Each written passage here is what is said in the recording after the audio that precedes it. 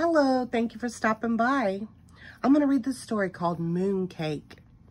One summer night, Bear and his friend Little Bird sat down to watch the moon.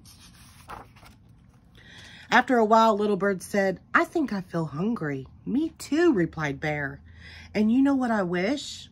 I wish I could just jump up and take a bite out of the moon. How delicious that would be." "How do you know?" chirped Little Bird. "Maybe the moon doesn't taste good at all. Maybe it tastes terrible." Bear thought for a moment. Then he went inside and got his bow and arrow. With a piece of string, he attached a spoon to the arrow. Then he went outside again and shot the spoon at the moon. "I knew that wouldn't work," said Little Bird. "The moon is just too far away. What you need is a rocket ship." "Then I shall build one," said Bear. The very next day, Bear went to the junkyard and bought everything he thought he would need to build a rocket ship. All summer long, Bear and Little Bird worked and worked, but when fall came, the rocket ship was still not finished. "I would like to go with you," said Little Bird, "but winter is coming, and I must fly south with the flock." So Bear and Little Bird said goodbye. When it began to get cold and the leaves fell off the trees, Bear got sleepy. But instead of climbing into bed and sleeping through the winter, he kept right on working. He worked and worked until the rocket ship was finished. Then he climbed inside and began the countdown. 10, 9, 8, 7, 6, 5, 4, 3, 2. But before he reached 1, he fell asleep. He slept and slept and slept until one night the wind knocked over his rocket ship.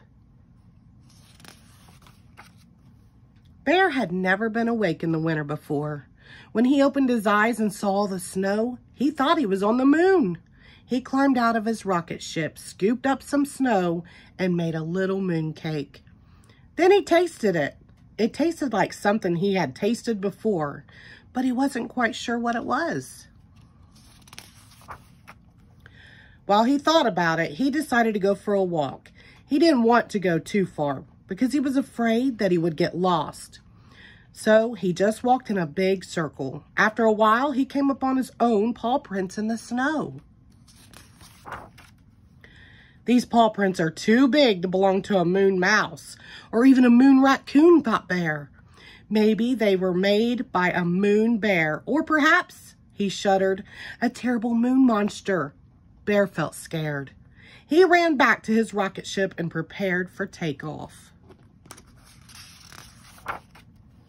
Again, he began the countdown. 10, 9, 8, 7, 6, 5, 4. And again, he fell asleep. This time, he slept until spring. One day, his friend Little Bird returned and woke him up. "How was everything down south?" asked Bear. "Just fine," said Little Bird. "Did you go to the moon?" asked Little Bird. "I sure did," said Bear. "And how did the moon taste?" asked Little Bird. "Was it terrible?" "No," replied Bear. "It was delicious." The end. Thank you.